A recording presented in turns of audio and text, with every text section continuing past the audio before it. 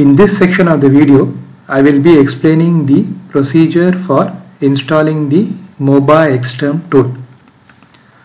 The MobaXterm application is recommended by us for performing FTP operations with the Tejas equipment. Also for viewing the diagnosis window when we connect the diagnosis cable to the Tejas equipment. To download MobaXterm software, we'll search this name in Google. We go to Google search.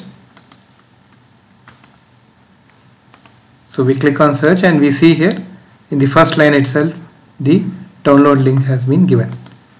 We right click and open a new tab. So this is the MobaXterm page. On this page we can see option download. So under the download folder the files are listed. So this is the home edition. This is the freeware. This can be chosen by us. We scroll down here, click on download now. The right side we have a green button. We click on this installer edition. We see here in the bottom the file is being downloaded. So now the file has been successfully downloaded. Now we click here, this option show in folder, we click on this. So we see here that the file has been successfully downloaded. Just to note that the download is successfully completed, we just right click and do a refresh and we see that the file size not increased.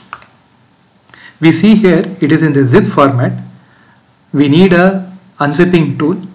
So we can download WinZip or WinRAR. I have with me WinRAR. We right click here and we choose this option, extract to MobaXterm installer. In the same window a new folder is created. This folder contains the installation file .msi. This is the Microsoft installer file. We double click this. Now the installation window opens up. We click on next button. We accept the agreement. Next. Then we keep the default settings. Next. And now we need to take forward the installation. Click on the install button. We see here that the Microsoft security settings as a prompt. We click on yes. And now the installation is complete. Click on the finish button. Now the installation needs to be verified. We go to the Windows search bar. We click on the search bar and type MobaXterm. Here we see the MobaXterm application has opened up. If we click on help and about, it shows the software version. So this software version will keep changing. So this is the version number displayed on the day when this video was recorded. We will be using mainly two options. Here we see a button session. We click on this and we see here serial.